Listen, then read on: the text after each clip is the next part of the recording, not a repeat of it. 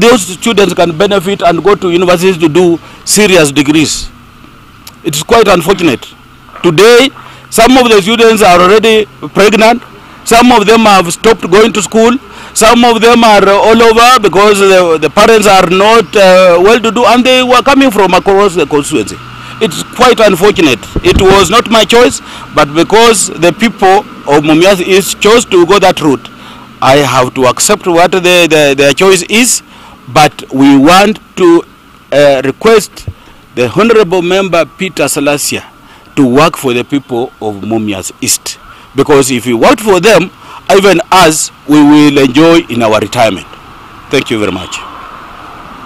Maybe not unless there's any question you want to ask. For the people of this zone, this region, if we start together, he will bring on board his contribution. Some of us will bring on board our contribution and the experience we have had, where we went wrong and what have you, and then we shall have Mumias up and running.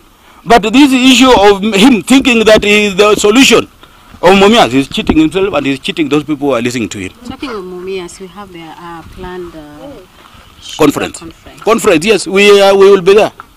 We will be there, and let me tell you, even in brief here, what has killed Mumias Sugar Company and many other sugar sector is the aspect of sugar development. And the aspect of sugar development goes towards poaching. Because when Factory A supports a farmer to develop cane and Factory B comes to harvest that cane without the authority of Factory A, that's what is called poaching. Now, what do we need to do? What we need to do is to have a centralized farmer support base. If it could, we could reintroduce Kenya Sugar Board, or if the government will choose to use AFC, so that any farmer farming cane would have his special identity with the funder.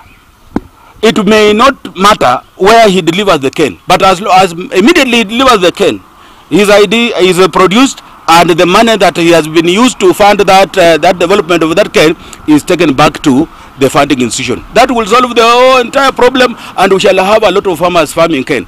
Otherwise, these stories we are talking about, we will still go round and round and round and round, and we will not find a solution. We have the solutions because of the experience we have had.